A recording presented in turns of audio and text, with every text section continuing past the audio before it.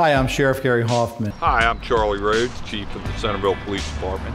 Many of us know about the heroin epidemic and the opioid epidemic that plagues our community, both here locally and nationwide. This is a serious issue, but as a community, there is something we can do to help resolve this problem. The National Drug Take-Back Day, which occurs on April the 29th. This National Take-Back Day will be held here in Queen Anne's County in conjunction with the Centreville Police Department and the Office of the Sheriff. You can come to our lobby Located at 505 Railroad Avenue in Centreville between the hours of 9 a.m. and 5 p.m.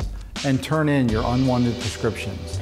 and our staffs will be there to receive any unwanted and unused prescription medications. For those of you who bring in unwanted prescriptions, to the first 100 people, we'll be giving you a $10 gift card to either Acme or Safeway while supplies last. This is an opportunity for people easily and safely dispose of the unused prescription medicines to prevent any abuse and misuse of those drugs. So I encourage you to go through your medicine cabinets, bring in those prescriptions and turn them in.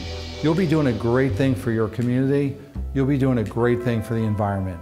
I'll see you on April the 29th at our office here in Centreville.